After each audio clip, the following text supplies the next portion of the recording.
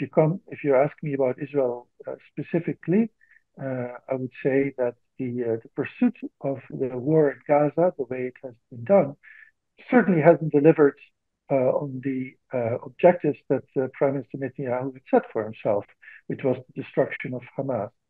That has not happened, and it's not clear that it will happen. Certainly, uh, American intelligence, Israeli intelligence don't seem to think that this is even possible. The other objective, of course, was to rescue the hostages, but it was always a trade-off because it wasn't clear that Israel could both destroy Hamas and rescue the hostages alive. Um, and so it became a trade-off. And I think the government has chosen uh, to pursue the militaristic war of destroying Hamas, and possibly because it's not clear at the cost of the hostages.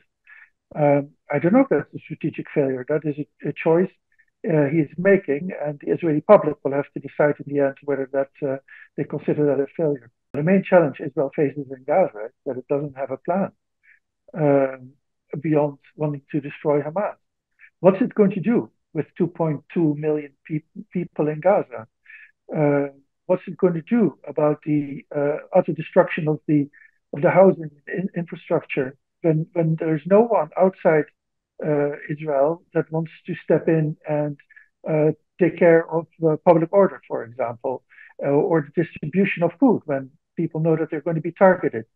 So this is the real challenge for Israel, and they have no answer for it. If Israel does not have a viable plan for the population of Rafah during any kind of attack that it carries out, then that could certainly turn part of the support it has been enjoying from the Western world against it. In the end, I think that will only help further transform Hamas from a military group into an armed insurgency that could operate much more flexibly in different places, including in northern Gaza.